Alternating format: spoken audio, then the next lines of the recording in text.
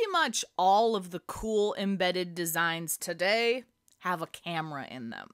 Whether you're making a self-driving car that can read road signs, or a search and rescue drone to find people in the water, or heck, even a smart security camera to catch people doing, well, hi Mom.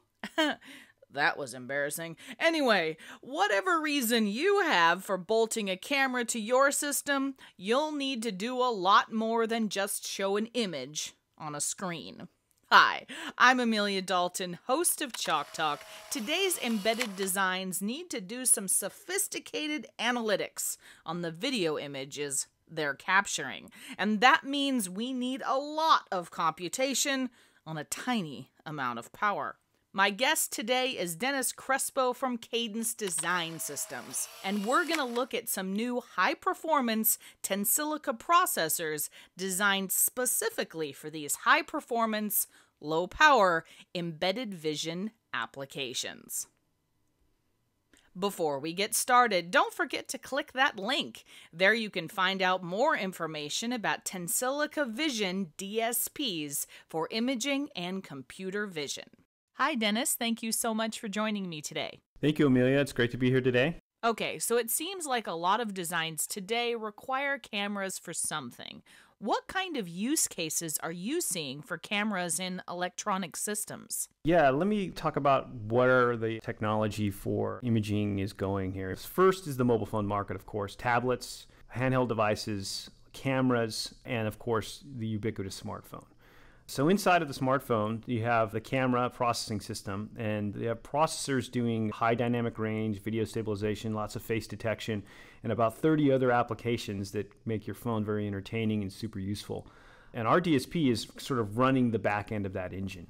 Moving forward in other markets, we're starting to see traction in places like automotive, where we're doing things like sign recognition and lane departure analysis and object detection and seeing if it's a cat or a dog or a bird or what the heck's going on in front of you and behind you. So that's all happening outside the car, and our DSP is the main processor for that. Very cool. Inside the car, we're also there doing things like gesture detection and looking at your face and deciding if you're falling asleep or you're angry or sad, or emotion detection. And the reason for that is the safety goes beyond just what's going on outside of your car, but what's happening inside your car as well. Right. So the gesture detection is really being used for radio control or entertainment systems or muting without having to touch anything.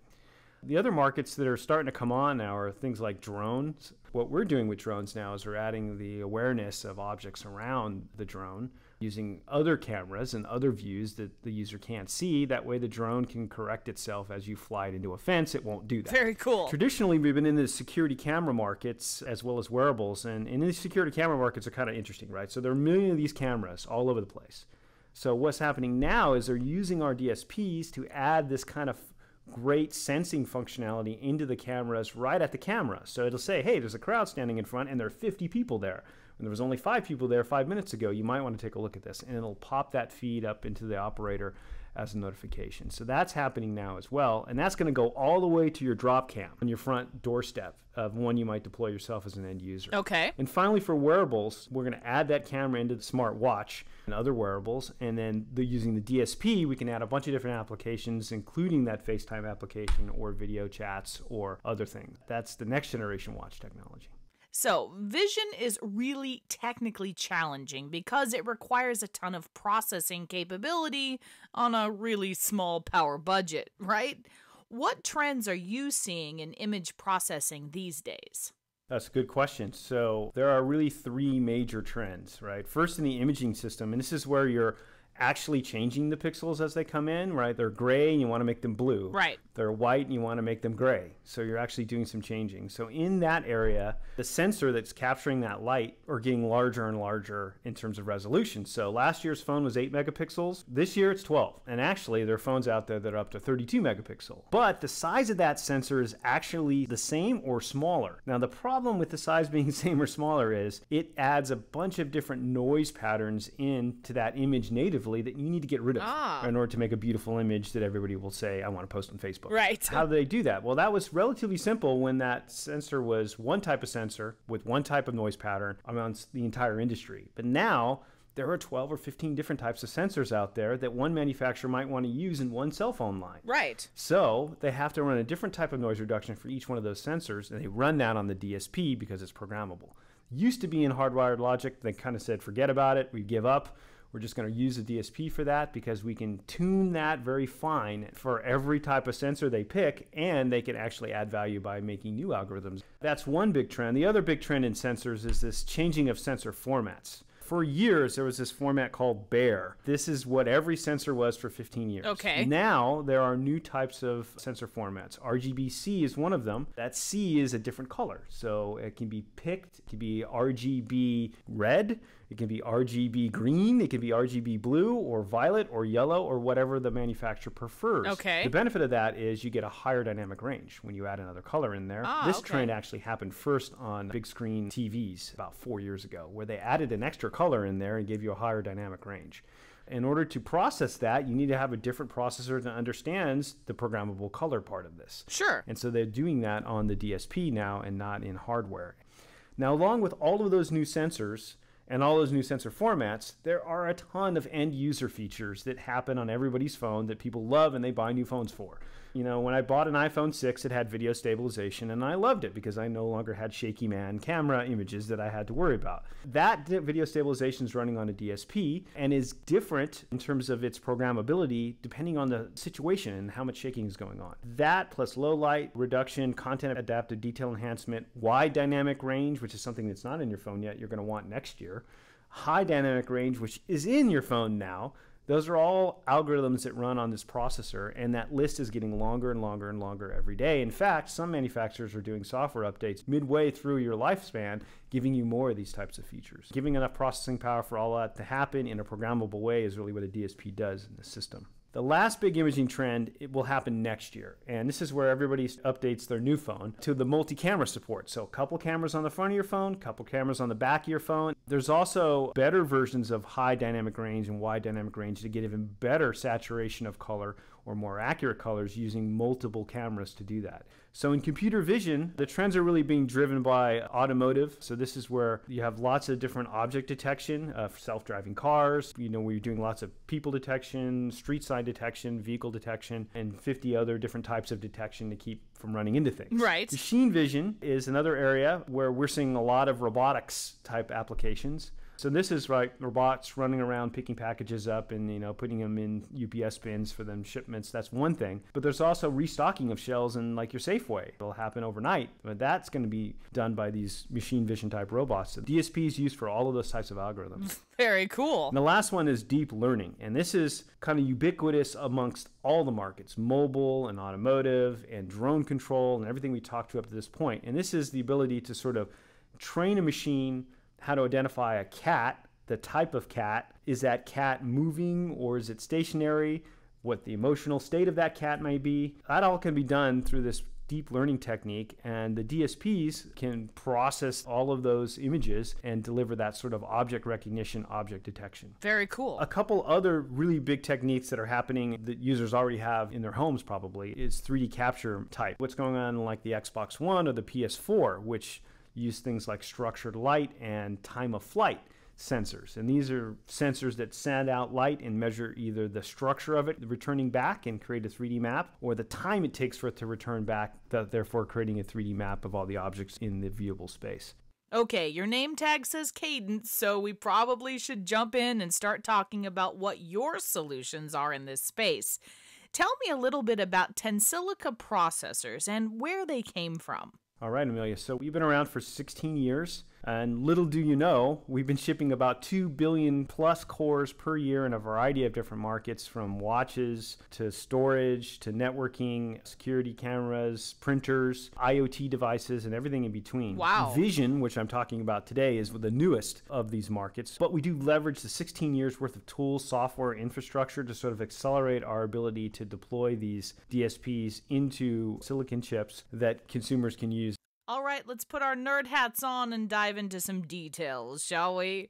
Where does Vision P5 fit into the whole pipeline between pixels in our image sensor and, hey, there's a cat on a skateboard?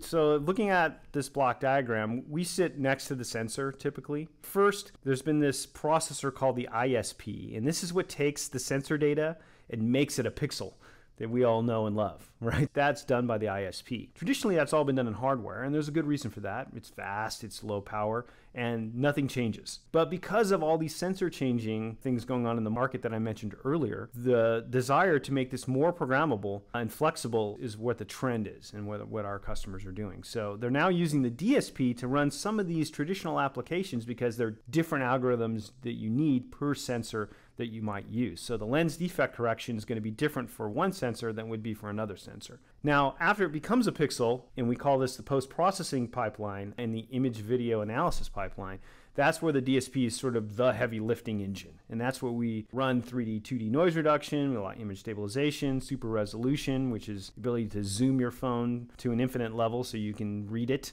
And then doing all kinds of different detection, from motion analysis, gesture detection, object detection, face detection. That's all run on the DSP. Back me up a little bit and tell me how we got here. This isn't Tensilica's first crack at imaging and vision, right? You guys have been in phones and cameras for years. Yeah, Amelia. So we started out sort of modestly back in 2006 just doing a simple decode codec for television processing and for cameras that wanted to do MPEG transport. But in 2012, we developed this new architecture, which is this SIMD engine, single instruction, multiple data, a very long instruction word, so VLIW, so I'm nerding out here. But this is the basic engine that is being used today. Back in 2012, it was a 16-bit engine, so it could only take a 16-bit piece of data and do manipulation and put out a result, which was good enough for mobile phones at that point in time, right? Because back then you were only doing 640 by 480 type images. But we accelerated into 2013 and into 2015, where we are now, we've had to increase the performance year over year by 4 to 6x for each one of these generations. So on our 2013 generation, we then had to go to HD processing and multiple streams of HD, and we added 8-bit data types and some 32-bit data types. And then now in this fourth generation, which is the Vision P5, we're going all the way up to 4K and multiple streams of 4K as well. So the resolutions go up and up and up every generation, and we're actually ahead of Moore's law. Nice. 2x every 18 months. We're at 4 to 6x every 12 months. Wow. Okay. So we're ahead of Moore's law in this particular part of the market because those resolutions and the things that people want to do on their mobile phones have gone into the stratosphere. That's crazy. And we're here to talk about the shiny new Vision P5. Why all the hoopla? What's better about Vision P5 compared with its predecessors? So it's a good question, and the major reason why we're here is this fact that we've increased the performance not by 4 to 6x, as I was mentioning before, but by 13x over the last generation. And the reason why we had to do that is the processing demands are quadrupling like every 6 months. Our last generation, we were very fast. In fact, mobile phones will be introduced in 2016 with that. So up to 13x of performance. Now, it's not good enough to increase your performance. We're in a mobile platform, so you have to manage your power too. So through efficiency and the ability to architect our system in such a way, we've been able to reduce the energy by 5x as well at the same time. Wow. The way we've done that is we've basically looked at all the different types of applications and kernels that you might want to run in this vision and imaging domain and have tried to keep everything in the single cycle domain. So we've added instruction types for 8, 16, and 32-bit to cover all the scenarios in which you might be running 2 or 3 instructions the last generation to get it down to 1 instruction, and that drops the power. Along with the additional vector extensions for 8, 16, 32-bit, we've added vector floating point unit in there as well, which is new this year. This is a 16-way, so 16 pixels or 16 pieces of data at the same time, and it enabled us to easily port code from other platforms like GPUs or Core i7 Intel processors directly onto the DSP without having to make it a fixed point code conversion. The other real big key to this ability to keep the power low and the performance high is how you deal with memory parallelism. So getting data in and pixels out, processed without stalling anything is really the key. So we have a unique way of doing that, and where we can take lots of unaligned memory locations. In this case, it could be a distorted image from a lens, which is all unaligned in memory there, that image, and we can line them all up in our vector register all in one cycle and process that whole thing. In the previous generation, we needed to do a bunch of DSP instructions to line all those bits of data up before we even started the DSP processing for the algorithm to correct that lens distortion. Okay. So this generation, we can do all of that in one cycle. Now, along with that, it doesn't make any sense to have this great machine if only 2 people in this building can program them. Right. We have a complete set of tools, things like auto-vectorizing C compilers, so you can take your non-vectorized C code and vectorize it for this wide parallel machine without having to do any replumbing of your code.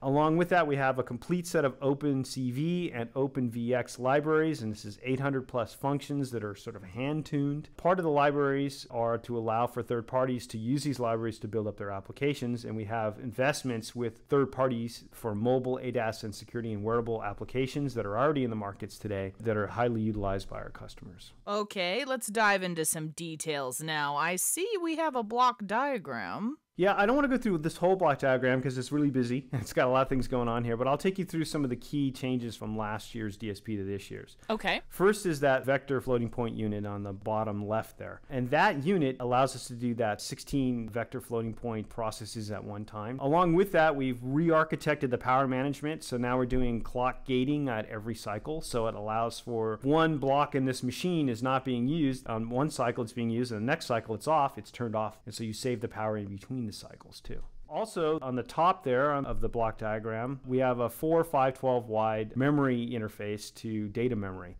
This gives us effectively 1,000 bits per data memory on a single clock cycle, which is the widest in the industry. Our closest competitor is half that width at 512 bits.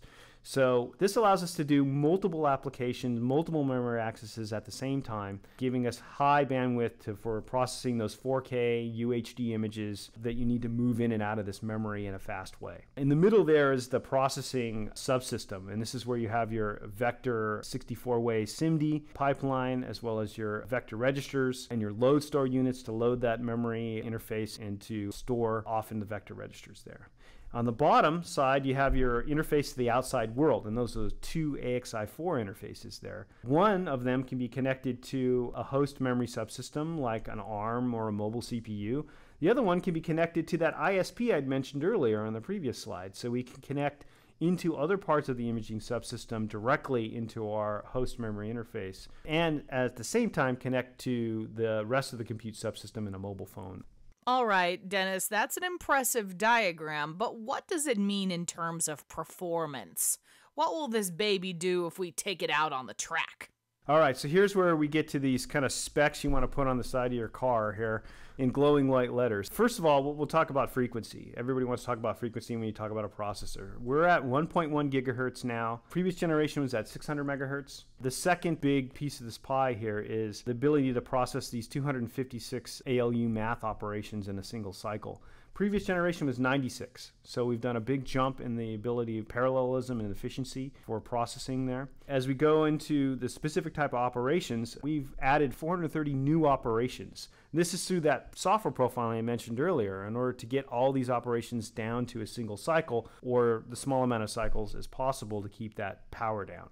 And the last, of course, we talked about it before, that super gather technology with that 1024-bit memory interface. We have 2 of those, keep those images moving in the pipeline. Okay, so do you have any specific examples about what this means in a real-world application? Yeah, so we have this diagram here, this chart that our customers gave us, or one particular customer, and they say, you can't use my name, but please use the data from this chart. The reason for that is they're still engineering their product right now. But they went through an analysis to figure out if they were going to use the Vision P5 DSP, and this is what they did. So they took a noise reduction application for a 1080p frame, and this is a pretty standard video frame that every phone takes now. Right. And they said, well, how much power does it take per frame to process with a 4-core mobile CPU subsystem? This is a standard 4-core that you would get in any one of your phones today. There you can see that was about 1600 millijoules per frame. And then they said, okay, well, let's port that to a 4-core CPU plus a 4-core 3-pipe GPU subsystem. So they added 8 cores in there, and actually that reduced it to 700 millijoules per frame. But they took a single Vision P5, imported that code over, and they dropped it to 60 millijoules per frame. Nice. So that's about a 25x more efficient than the standard CPU subsystem.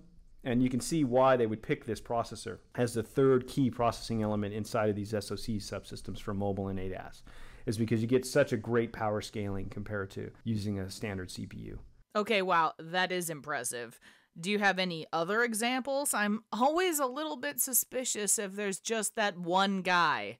Nerds want to know the whole picture. Okay, so for the nerds out there, we'll give you a distribution of performance over our previous generation. Here you can see on the left-hand side, Huff-line transform. It's one of my favorite algorithms. And this allows us to transform, curved lines and pick points on a different line in order to do some secondary calculation. There you're seeing 13x more performance than our previous generation. Canny edge detection is the next thing there. That's to detect edges in order to sort of draw the edges out, and you can pick the object within the edges. So there you're seeing 11x more performance. And as you go down all the way to face detection and orb and noise reduction on the other side, you see we're still getting good scaling of about 3x more performance.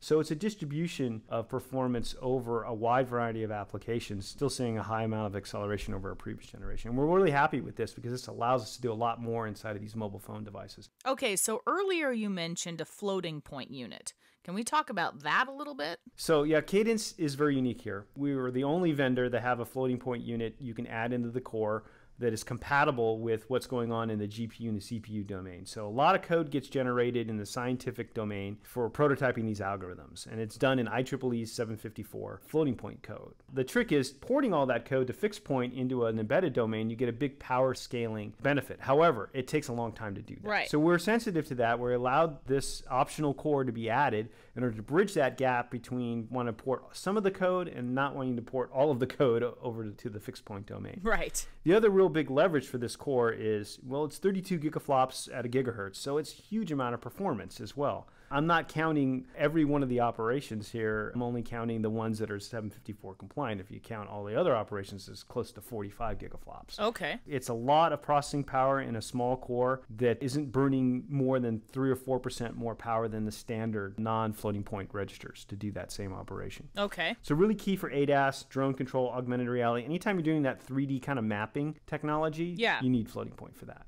And also, when we talked about memory performance before, you mentioned something called Super Gatherer? Yeah, Super Gatherer, I named that. You guys can blame me for that. It's a technology that allows us to gather non-contiguous addresses in parallel. So if you look at that diagram on the lower left, those 3 memory locations are not next to each other or adjacent. Something has to put them next to each other inside of the vector register before you can get the DSP to start processing it, because the DSP doesn't know where those are in memory space out in storage there. Okay. Previously, like I mentioned before, we had to run a bunch of DSP code to do all that alignment. Now all of that gets done in hardware in one cycle. So that alignment gets done in one cycle, kind of fills up the SIMD register, and then the DSP just processes that in the next cycle. So it's super fast. And it really improves non-uniform algorithms like image warping, which is on every mobile phone. First thing you want to do is de-warp that image that is kind of curved when it gets captured into something that looks like a square or a rectangle. Things like edge tracing and non-rectangular patch access also benefit greatly. So that Huff-line transform I mentioned before, that's an edge tracing. So that's going to be 13x faster, and the majority of that speed up is through the Super Gather here. The other thing we do here that's, I know, another nerd thing, we take advantage of all automatic overlap, cutting the queue time, so you don't have to manage if you have overlapped addresses. That all gets managed by the hardware. None of the management is done by the software, making it very, very fast. Okay. It also works within that auto-vectorizing compiler automatically. So it's automatically going to use the scatter gather engine without having to say, oh, I want to go use that. I have to program it separately. Don't have to do that with this technology. Now, what if I need to do a whole bunch of processing? Can I combine multiple units and scale this architecture? One of the biggest surprises working on the Vision P5 in the last year here is when we started to introduce it to customers about 6 months ago, we didn't expect customers to use it the way that they are. A lot of them are using it in mobile, of course. A lot of them are using it in ADAS systems for automotive.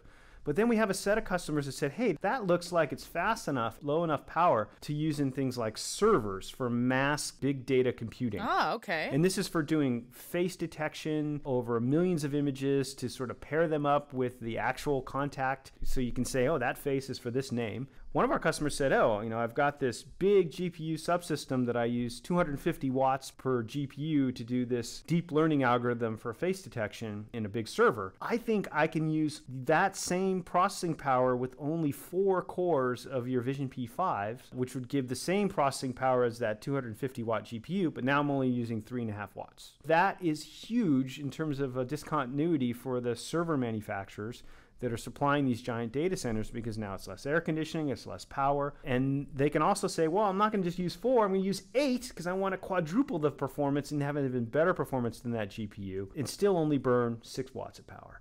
We don't know where this is going to go, but we think this is going to be very disruptive for that market. Okay, shifting gears a little bit. One thing we haven't mentioned much yet is how to program this thing, and that's really important. There have been many of these processors over the last 30 years. I've been involved with a lot of them. It always boils down to the 5 to 6 people on the planet that can actually program it to make it efficient, to get all this performance out of it and manage the power to be low and the rest of that. Right. Everybody else sort of runs into this, oh, it's really hard to program and my efficiency is really low and just want to throw more gigahertz at it. And so what Cadence has done on its own is put a huge amount of money and time and effort and resources into building the ecosystem up. Very cool. So in the library domain with OpenVX and OpenCV, in the imaging kernel domain, and this is built up kernels that people can use directly that are highly optimized for a large amount of different operations. And in the full application domain, where these are things like face detection, people detection, that we supply sample code for, that our customers and universities and end users can take and build up full applications without having to engineer that themselves. Okay, so it's one thing to have all the Cadence Tensilica solutions, but you mentioned an ecosystem.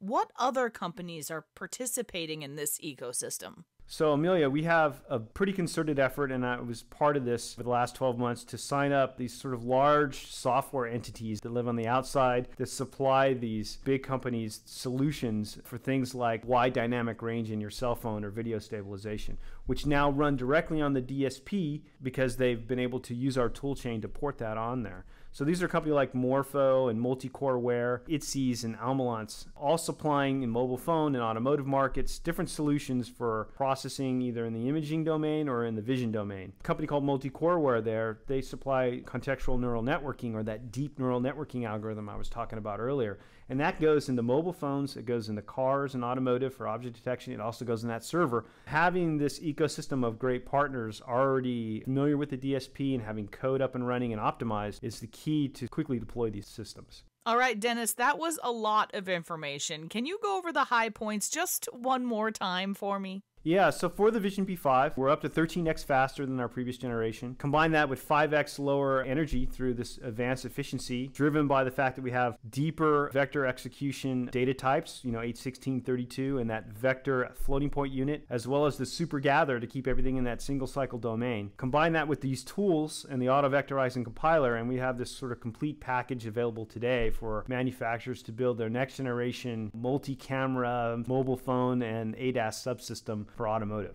Great. Well, I think that's all I have time for today. Thank you so much for joining me, Dennis. This was super cool. Thank you, Amelia. Before we go, you didn't forget to click that link, did you? There you can find out more information about Tensilica Vision DSPs for imaging and computer vision. For Chalk Talks, I'm Amelia Dalton from eejournal.com. For more Chalk Talks, check out EE Journal's YouTube channel or the on-demand section of eejournal.com.